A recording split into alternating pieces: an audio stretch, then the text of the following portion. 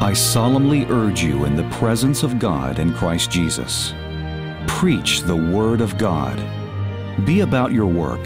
Don't stop, even if the time seems unfavorable. Patiently correct, rebuke sin with authority, and encourage your people with solid Bible teaching.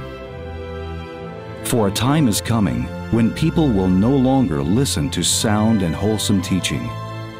They will follow their own desires and will look for teachers who will tell them whatever their itching ears want to hear.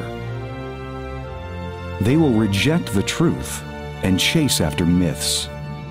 But you should keep a clear mind in every situation.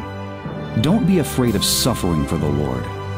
Work at telling others the good news and preach the whole counsel of God, and fully carry out the ministry God has given you.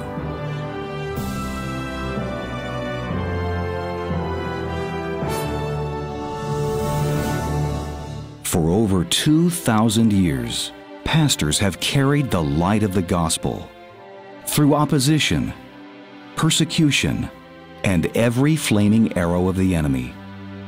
The preaching of God's Word has transformed lives, brought great revival, and shaped the values and conscience of our nation.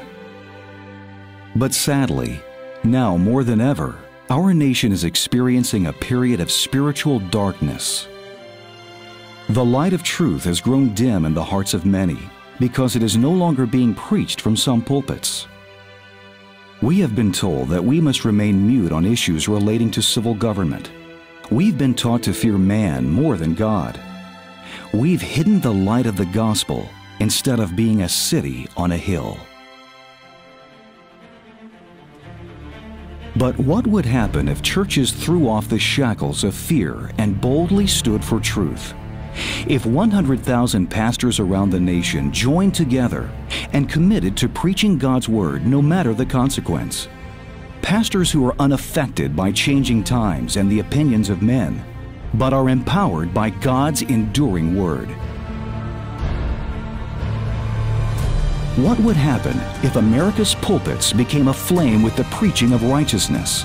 The great darkness from rejecting God's standards would be expelled, the prayers of God's people heard, our nation healed, and God's blessings restored. The time has come to stand.